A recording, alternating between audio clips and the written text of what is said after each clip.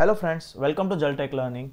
In my previous videos, we done with our list view static, dynamic, customizing a list titles, adding a card view, adding a responsive on-tap methods, and update and delete without animation. In this video, we are going to add animation state on update and delete of this list tiles. Let's start with our coding part.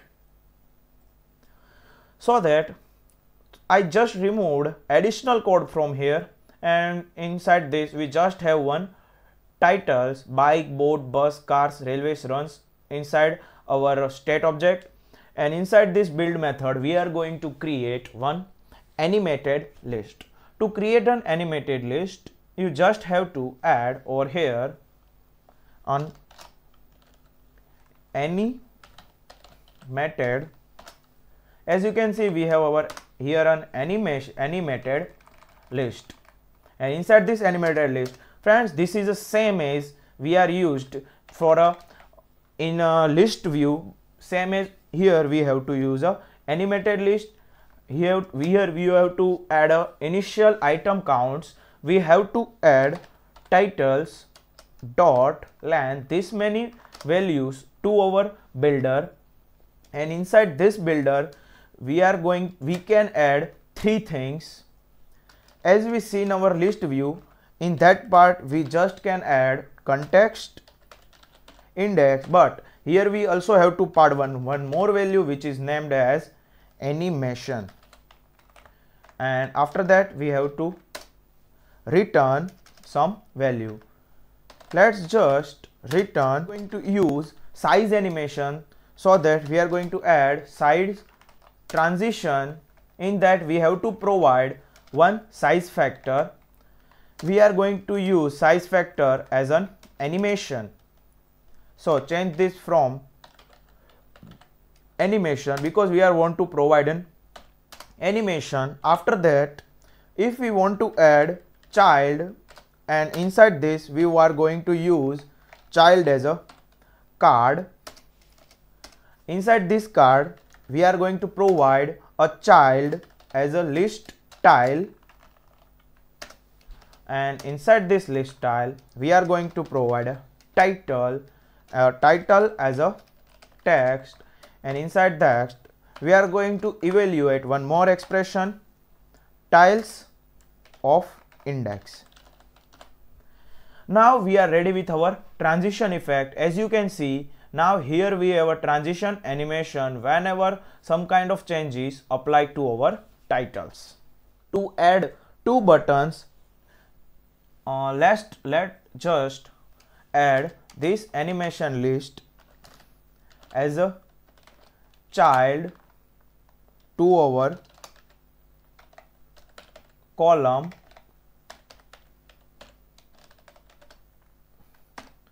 We want to add column over here.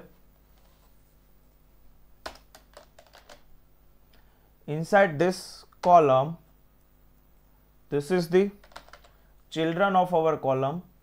Inside this children, this is the list in which we are going to provide values, and this is on widgets, so just provide widgets.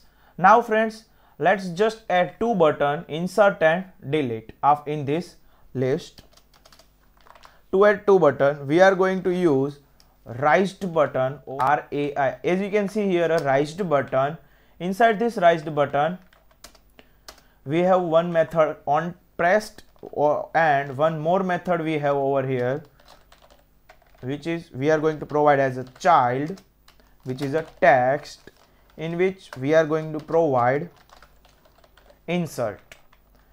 Whenever this on press button pressed, we are going to call one more method underscore insert, which is going to add value to this titles which animation, and just let copy and paste this part again,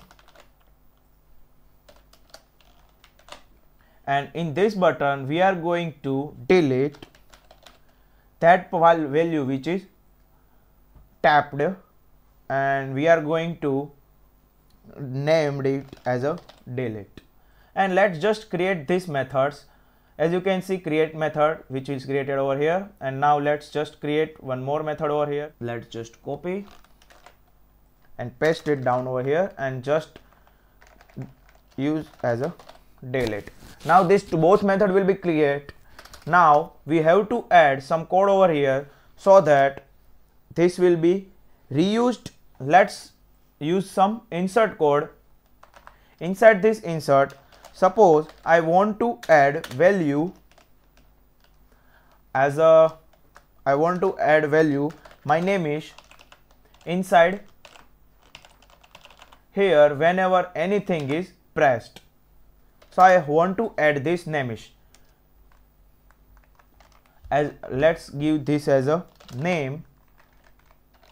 After that we are going to add this value to this titles which is indexed. Let's just give value dot insert, and we are going to insert this value always on third position, 3 comma name. Let's insert this value at third position, and if you want to add animation, then you have to create one more variable over here which is a global key.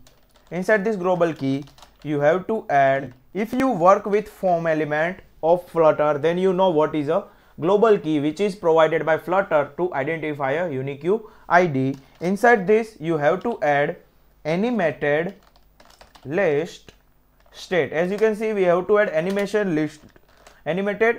list state. After that you have to add underscore anim. Because of this underscore, this is a private variable which we can't use from outside. After that you have to use global key. This is going to provide you a global key with this. This global key is you have to provide inside this animated list so that we can use it after to encounter this animated list. So that just provide underscore anim. Now if you want to insert anything and you want to add animation, you have to add underscore anim dot current state dot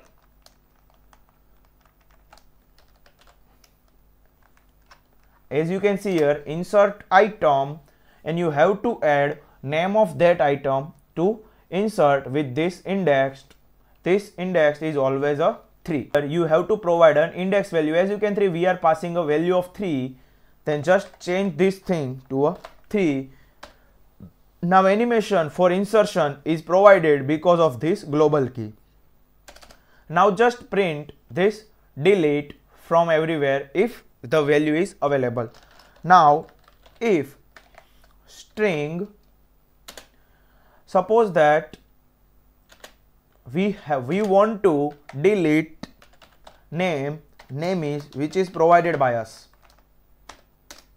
and we are going to delete it if and only if name is available, if titles dot contains name, then and then we are going to do this part. For this part we are going to use, it's an animated list. As you can see here, animated list removed item builder. This also required 2 things. Let's first of all give this name as a builder equals to, this is going to 2 things, context and animation. Inside this you have to return, which is we provided over here. To return a builder, you just have to copy this part. We are going to just copy this part, and we are going to use we get underscore build,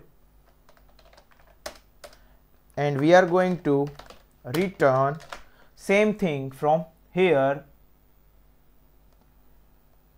And inside this builder we are going to take 2 values. First is build context context, and second one here is an index, and after that we are going to take animation.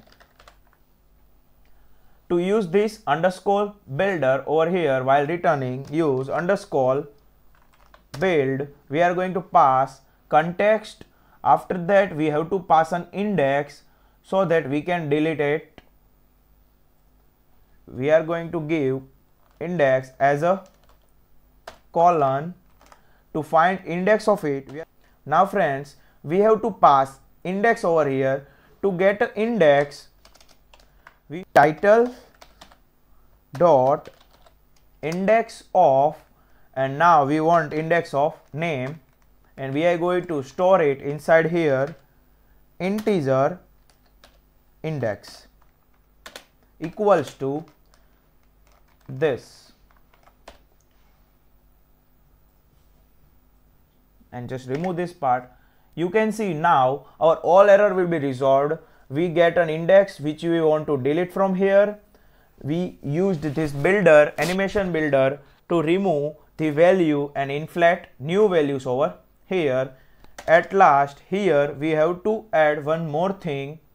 Now we have to add the friend, this is known as an animation builder. Whenever item will be removed, this which is going to use this builder, at that time this animation will be used. Let's just semicolon over here so that this error will be resolved. Now we are going to do the same thing which we are doing over here. Underscore anim dot, we are going to use a current state dot, as much as like remove item we also have a remove, as much as like insert item we also have a remove item. Inside that we are going to pass this index, and after that we are going to give a builder from here to here. Here just add a L so that the builder is passed, and this code is now completed. Let's just run this code and we are going to see how it's working. As you can see, inside this animated list is placing the full thing inside over here. To give a size to our animated list, we have to add one more thing over here. Inside this column we are going to use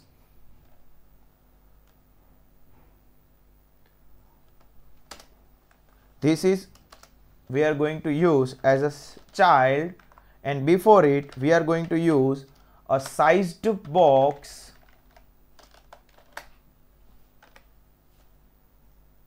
Now let's use one sized box over here. As you can see, as we add a sized box, and all the error will be resolved. And now we are going to give a size over here inside this sized box. Let's give height of 3000, and let's run this code again. As you can see, as I give sized box between this animated list, this will be visible, and the data by bot and that's are added inside this list view. Now as we are going to press this insert button, it's going to create one new state over here, so that here we have to add, after this completion of this, we have to add here a set state method so that it can call a rebuild the animation. So let's just use this button.